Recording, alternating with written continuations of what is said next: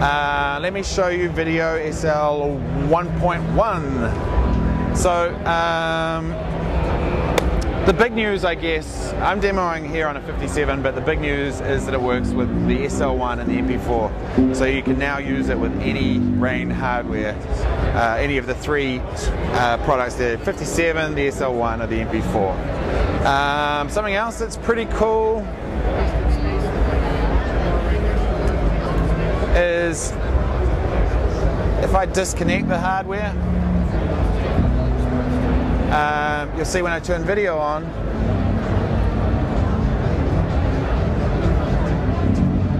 there's now a little preview window up here, so you can actually preview your videos without hardware connected and use it to set your cue points, set your loops, just generally prepare for your set, whereas before you had to be connected to hardware in order to do that. So I'm going to pretend that I'm connected to an SL1.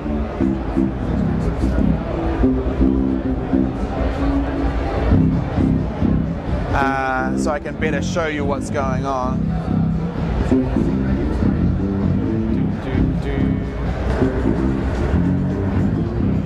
So with an SL1 you don't have the controls that you have on the 57. So you have the option of controlling things with the mouse and with the mouse. So I can do my crossfading with the mouse, but it is now completely MIDI assignable, which is cool. So I've got a little MIDI controller here, and on the screen I can just click on the MIDI button, and I want to assign the crossfader, so I just click on that, wiggle my little MIDI control,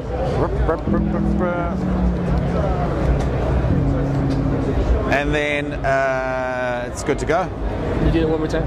Yeah. All right. Wow. Okay, so I got my MIDI set up. I can now play my two tracks. And on the output window here,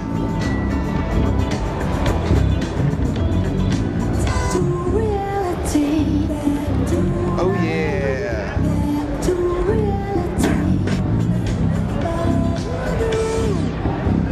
So that's pretty cool. I mean, that's cool. That's necessary, I think, for the SL1, but it's also quite cool for the 57 because you can have a separate controller dedicated for just doing video.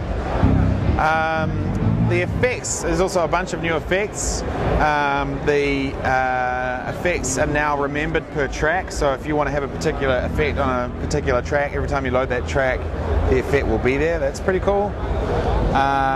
We've also got some cool new audio-driven effects, so they actually listen to the music and respond to the music.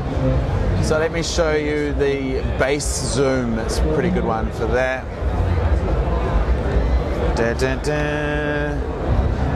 So you can kind of close up on that output window there. You'll see, like, when the kick drum comes in, it zooms in. There's another one that's kind of along the same lines, is a kind of graphic equalizer type effect. Let me crank that up so you can really see it.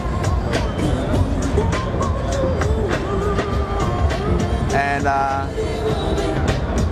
this other cool one is the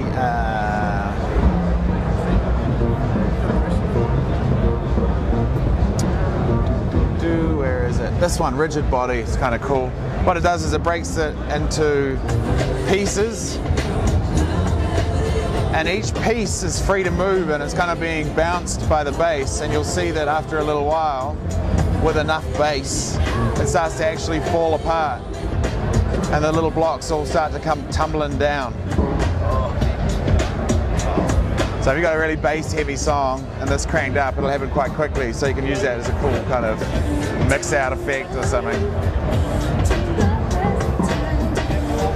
So that is Video-SL 1.1, a bunch of new effects, support for the SL1 and the MP4, remembers effects.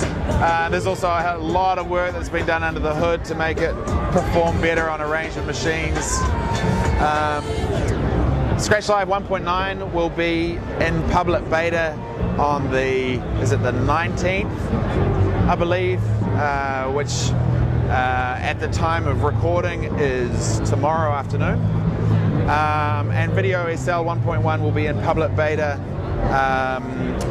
on the 4th of February. Scratch Live 1.9 is a free upgrade for all Scratch Live users, and 1.1 v1.1 is a free upgrade from v1.1 1.0. So if you have an SL1, you can buy v1.1 now and join in on the public beta if you want to check it out, and then when 1.1 goes final, it'll be a free upgrade. Be careful with the public betas. They're designed to give you a taste of what's coming up. It's not finished yet. Don't use them in a live situation, but by all means, go to our website, Serato.com, grab the public beta and let us know what you think. Thank you very much. Okay, thank you, sir.